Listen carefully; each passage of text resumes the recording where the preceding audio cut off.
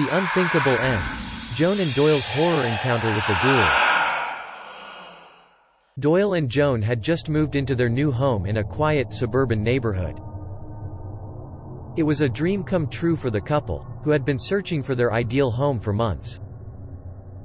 The house was perfect, with a cozy porch, a large backyard, and plenty of space for a family.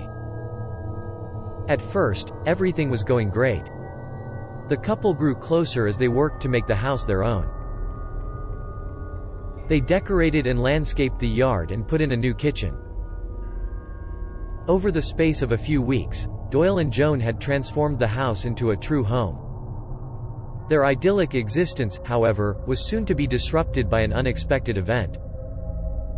One night, as they were settling into their new home, they heard strange noises outside.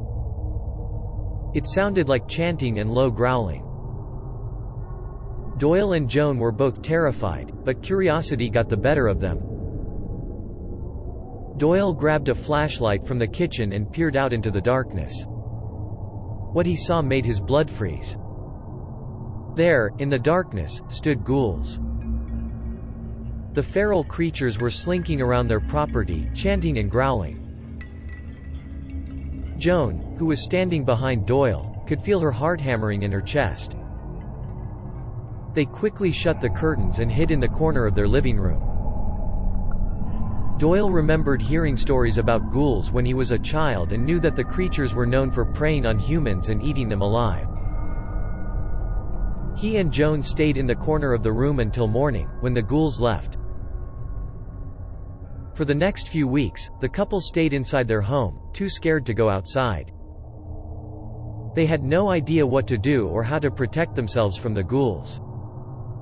Then, one night, they heard a knock at their door. It was a woman dressed in a long, dark cloak.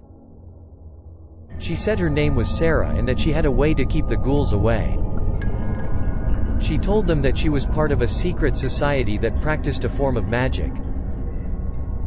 She could cast spells to keep the ghouls away, but only if Doyle and Joan agreed to pay her for it. Doyle and Joan were hesitant at first, but eventually, they agreed.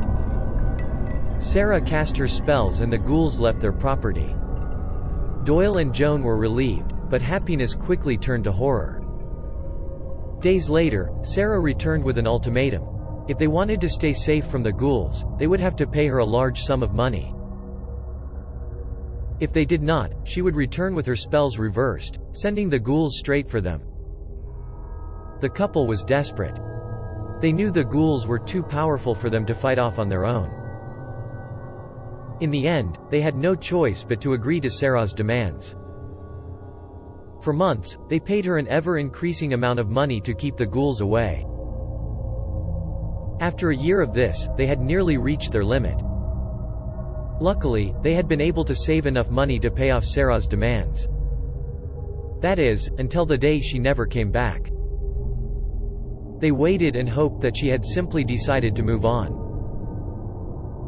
But then, one night, the chanting and growling returned. Joan and Doyle knew exactly what it meant. The ghouls were coming. The ghouls entered the home and surrounded the couple, growling and snarling. Doyle and Joan screamed for help, but none came. The ghouls attacked and killed them both, and their corpses were never found. The ghouls were never seen again, but their fate had been sealed, and so had the fate of Doyle and Joan.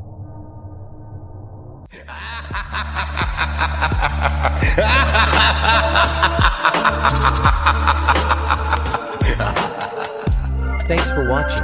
If you enjoyed the video, leave a like and tell us what you think in the comments. And of course, don't forget to subscribe.